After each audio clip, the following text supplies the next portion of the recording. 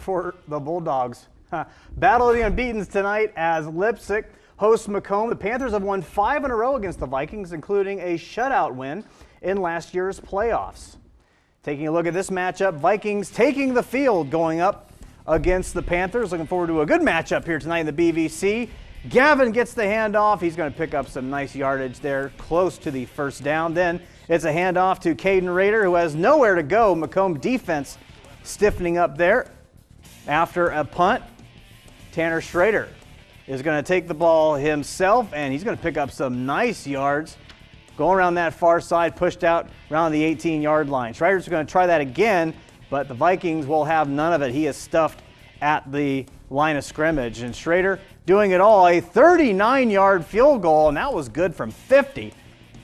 Had plenty of leg on that one, 3-0. After the Viking punt, Schrader swings it out to Tyler Durfee, who makes a move and gets a solid pickup there. Then a few plays later, it's Keegan Lowe making a few moves, then breaking free, and he would take it all the way, putting the Panthers up 10-0, putting them up for good. McComb rolls in this one, 38-7, your final. You can catch this game Saturday at 9 p.m. on WOSN. Sets up a great matchup between McComb and Pandora Gilboa for next week, and we'll find out later in the show if the Rockets stay unbeaten.